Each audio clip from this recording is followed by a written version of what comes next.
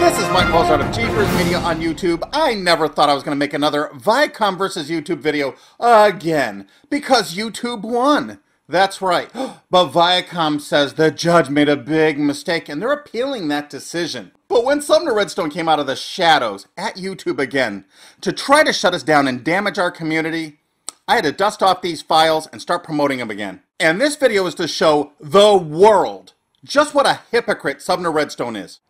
It's very important that every single viewer out there knows one thing. People-to-people file sharing software is legal. Perfectly legal.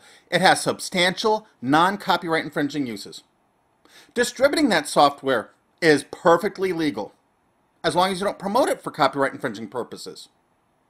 The law comes in when you distribute that software and you promote it for copyright infringing purposes. One who distributes a device, the software, with the object of promoting its use to infringe copyright as shown by clear expression or other affirmative steps taken to foster infringement is liable for the resulting acts of infringement by third parties. Sumner Redstone, you're out there beating your drum, declaring to the world that online piracy must stop, and you're championing the copyright holders' rights because so much money is being lost from the industry. Then why on your own website did you send out over 1 million downloads specifically to online pirates to protect them from copyright infringing lawsuits? Why did you do it? Notice the screen cap specifically shows Lady Gaga songs to download and be protected against copyright infringing lawsuits, right in the picture shown next to the editor's review. I mean, really.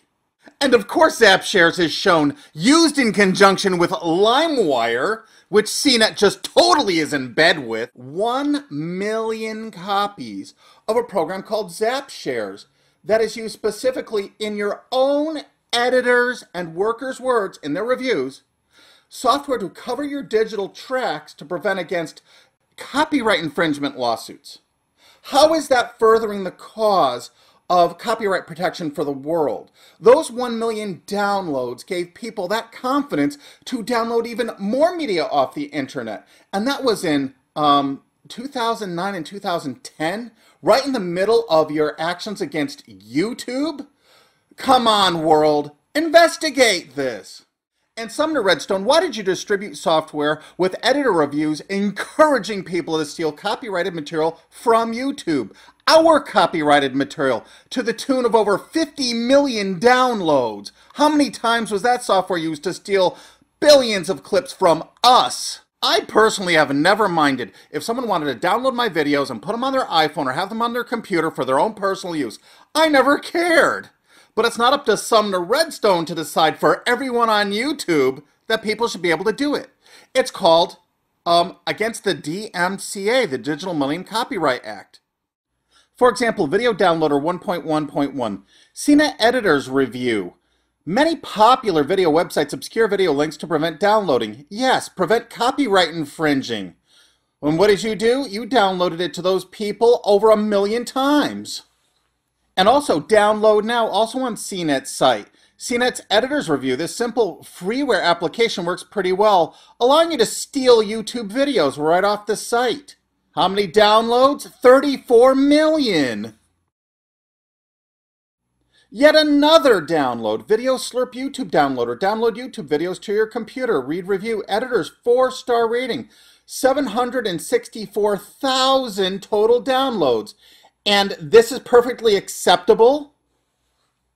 Flash Video Downloader YouTube. Browse YouTube with built-in web browser and download videos. Just like Google TV, except you're encouraging people to steal the videos. 171,000 downloads. So Sumner Redstone, you distributing these software devices, promoting their use for copyright infringing purposes, stealing YouTube videos. Please explain why that's legal. We want to know. I want to know. We want answers. A person that says one thing and does another is called a hypocrite. Isn't that right, Sumner? Who could I be talking about? The CNET Corporation, which Sumner Redstone bought about the same time Google bought YouTube, actually for about the same amount of money, has a long history and a long involvement with Limewire. If you look at this first screen capture from 2001, you can see on one of the earliest pages of Limewire, the CNET Downloads button is embedded right in the front page, and was there for a decade. And if Sumner Redstone was really serious about stopping massive piracy and copyright infringement in the world, he could have said to CNET, stop doing this. This is piracy. We're promoting piracy. We can't do this. Download.com is part of CNET. In the Memorandum of Law for Permanent Injunction against Limewire issued this summer, it was specifically mentioned that Downloads.com division of CNET distributed more than 50 million copies of the software after Sumner Redstone bought CNET. The judge found Limewire and its founder and chairman, Mark Gordon, personally liable for infringement, saying in the ruling that an individual, including a corporate officer who has the ability to supervise infringing activity and has a financial interest in that activity, or who personally participates in that activity, is personally liable for infringement. Sumner Redstone CNET promoted Limewire right up until the day Limewire was finally taken off the internet, using copyright infringing samples. Look at this fair use screen cap. It's from the last instructional video made just before Limewire was taken offline in early 2010. The screen clearly shows copyright infringing songs. There's a lot more information on dancewiththedevil.blogspot.com. Fair use screen cap from the actual instructional video. And it looks like that cash judgment in that Limewire case is going to be at least $1.5 trillion. A federal judge has shut down Limewire this summer, and you can see this cozy relationship between Limewire and CNET, where CNET provided the software on their servers so people could download it virus-free, their button embedded right in Limewire's site on the front page, ample reviews on CNET showing its use specifically to infringe copyrights. No doubt about it, they actually show real copyrighted materials and songs. And when Sumner Redstone bought CNET, nothing changed. All of this copyright infringing activity went on unabated. And you saw in that federal court document that downloads from CNET.com actually mushroomed. They actually expanded greatly now that they were under the cachet of the trusted news source CBS. I think that Sumner Redstone's on the hook for that $1.5 trillion. Do you think so? How about all you people out there? Why is he not responsible for a portion or all of that $1.5 trillion? Anyone that owns a company that allows the downloads of 50 million copies of Limewire, like Sumner Redstone, sitting as chairman of the board over a corporation he owns, certainly not only danced with the devil, he got into bed with the devil. He made sweet love with the devil. It seems like CNET got into bed with every single file-sharing software download that they could find and make a deal for their button to be on their front page. And they promoted them actively, using copyright infringing material on their own site. Check these out. Look at this vintage screen cap of Scour. There's CNET downloads. Bears share during their copyright infringing days. CNET downloads. Q-Tracks Max during their famed copyright infringing days. Look, they even embedded a CNET review right there on their homepage with that CNET downloads button right there. Check out Kazaa Media Desktop. 326 million downloads from CNET. Grokster, famous for that MGM versus Grokster ruling by the Supreme Court. There's CNET downloads right there on the homepage. Morpheus, the famous file sharing software. Download Morpheus now. You click that and it took you right to CNET downloads for an astounding 100 million times. There's lots more material on my blog, dancedwiththedevil.blogspot.com. Go there and read it all. There's a big long list on the right-hand side, and I'm going to be adding tons of material. CNET ran frequent file sharing tests using actual artist names, often actual song titles, to test the effectiveness of getting your free music through piracy methods. This one actually shows Limewire. CNET ran regular tests testing the effectiveness of the piracy software like Notella, Limewire, BearShare, Nucleus. They tested Britney Spears, The Strokes, Mogwai, Beatles, Run DMC, Stravinsky, Leonard Bernstein, Randy Newman, Megadeth, Metallica, Pixies, Radiohead, American Analog Set, Miles Davis, Johnny Cash. And they also tested against Audio Galaxy, Music City, Morpheus, WinMX, and Kazaa. All those same artists. Then when you read the reviews and see which one is the ultimate piracy software, you can click the link right on the same page and go to CNET's own download page and download either a free version or a paid version. Yes, they sold paid versions of a lot of these software file sharing systems. Look at all the money they were making. When the federal judges were passing rulings like shutting down Napster, they offered solutions to their readers with live links to downloading the software on their own site, with tutorials how to use that software to circumvent federal judges' orders. Here's an example. Lots more on my blog, Danced with the Devil. If Napster gets shut down, is there any way to use the Napster software to share files? Yes, there's a program called Navigator with a live link right to that on their site. And if you look below, a beginner's guide to using Navigator to facilitate your needs during these dark times. In MGM versus Grokster, the Supreme Court found that sending a newsletter with links to news articles that mentioned infringing uses might be an affirmative act for endorsement purposes. CNET did exactly that. Here's their ad for their newsletters, and here's one of their actual newsletters. No kidding. And what does it have? A direct link to their tests showing actual songs being downloaded to find the best alternatives. Since the popularity of my blog and this impending video, CNET has been ripping down all of those links. When you go to my blog, a lot of the links don't work anymore. They took down Zap Shares. Why? Weren't you proud of that offering and proud of your editor's review of it? Why did you remove so much of your file sharing software? Was it because of my video and blog? Were you caught with your hand in the cookie jar? Did you know you did bad thing? Bad. This CNET article is particularly interesting regarding Metallica, who was actually trying to sue their fans. They said, why are they doing that? They're living in castles and bathing in champagne. There's something wrong. Hundreds more examples proving my point on my blog, dancedwiththedevil.blogspot.com. If they file a bogus takedown notice against fair use news reporting, it's mirrored everywhere. I will give links either on Twitter or something so people can find all this information. I've already shared it with so many music companies. For some reason, it's mostly people overseas that are interested. Here's Dave, top 9 ways for file sharing music lovers to break the law. Specifically saying that. Look, those are live links going right to the download spot to grab your software to do it. Napster, limited to sharing MP3s. Sure, Napster still boasts by far the largest library, community of files, which makes it your best bet for breaking copyright laws big time. I've actually been speaking with reporters from the national news media for the past couple days. My blog has gotten a lot of attention all of a sudden because Viacom has decided to continue this action against YouTube, an appeal which they're confident they're going to win. And the reporters are saying, you're making a lot of points that are actually kind of valid.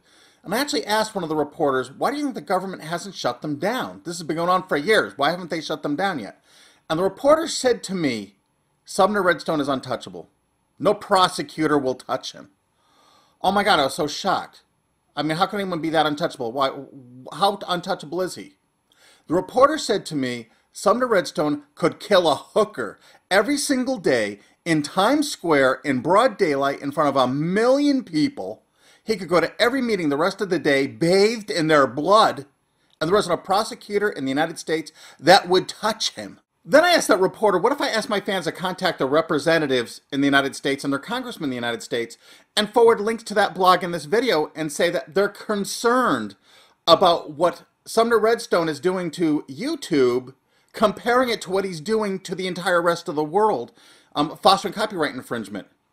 And the reporter said, it's not going to do anything because that representative or that congressman is going to get that message.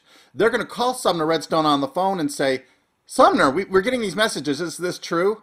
And he's going to respond, oh, it's perfectly legal. They won't even question it. They'll hang up the phone and they'll say, perfectly legal. Like that. Oh my gosh, perfectly illegal is more like it. And one of the reporters I spoke to suggested a very scary thing for you. They said maybe CNET downloads is actually gathering information about people who are actually downloading the software. I mean, if you bought a paid version, they have all your financial information already and your name, address, etc. And maybe they're saving your IP addresses. Maybe they're actually planning to pass this along to somebody. Maybe the industry is putting them up to this. Did you ever think about that? I don't know. Do you think that's possible? I mean, I'm sure they preserved it. Sumner Redstone, did you preserve all that information? Is there any chance that you might be trying to pass that along to anybody? Ever? Why don't you give people peace of mind and say that you destroyed all that information and you promised never to pass it to anyone? Why don't you share that with us? Because I bet a lot of people here downloaded stuff from CNET and they might be a little scared. Maybe they should be scared. Don't worry, I'm making plenty of toy reviews. My next video is going to be a toy review, but the one after that is going to be the secret Beidou China Viacom connection. Wait till Google YouTube hears this information. And I wish to express my deepest heartfelt devotion and love eternally to whoever talked Sumner Redstone into buying this albatross, which potentially could have saddled him with a $1.5 trillion judgment, if not substantially more. Thank you. It was like a gift from baby Jesus. Thank you, God. Great Scott, I'm doing everything I can. I even went back in time and got back Sumner Redstone's copy of Grey Sports Almanac, but it wasn't enough. You need to do your part too, each and every one of you around the world. And how can you do your part? If you're not in the United States, send a link to the blog dancewiththedevil.blogspot.com and this video to your country's representative, whether you be in Germany, France, Switzerland, Sweden, Australia, New Zealand, Japan, China, anywhere in the world. Let your legislators know what's going on here that's just been going on unabated, because all those copies of Limewire and all that people file sharing software that's been served up from United States servers has been used to steal your content too. Your local artists, your local television programming. It's costing your country billions of dollars because of what one United States corporation is doing. And I have a special request for all my fans watching this. Do not bother CBS or CNET on YouTube. Please don't bother them. I imagine that most of the people there have no idea that this even happened. All right? Do not bother them on YouTube. Unless, of course, they file a false takedown notice against me. But don't bother them. Leave them alone. They're part of our community. Don't touch them. Don't forget to stop by my Facebook fan page, facebook.com/Mike Mozart. There are going to be lots of short, exclusive videos about this Sumner Redstone situation posted there, with lots of information I haven't disclosed to anybody yet. Plus, there's lots of cool toy reviews you probably haven't seen that are Facebook exclusive, so go there and check those out anyway. So guys out there, have you heard about this kid that was dragged into federal court that's in there right now? They're trying to put him in prison for modding 2 Xboxes so that they might play pirated games. That's all he did. I'm not kidding, right? And our federal tax dollars are at work right now with federal prosecutors to put him in prison. Let's see if they do anything about Sumner Redstone. Let's see if they do anything about this huge, ongoing criminal conspiracy of copyright infringement globally, right? Are those reporters right? Do you think that they're not going to do a damn thing? Because I think that something should be done. What about you? Do you think something should be done? I mean, really. Right? And get the word out. Don't forget to subscribe because I have more videos. I have one coming up showing this secret Viacom Beidou China connection and how it affected YouTube and Google. Ooh, wait till you hear that one. I also have a great video coming out. It's a compilation video of the top 100 worst Viacom products ever made. Oh, plus a great Dora the Explorer one involving a child. I'm going to encourage people not to buy Dora the Explorer toys again.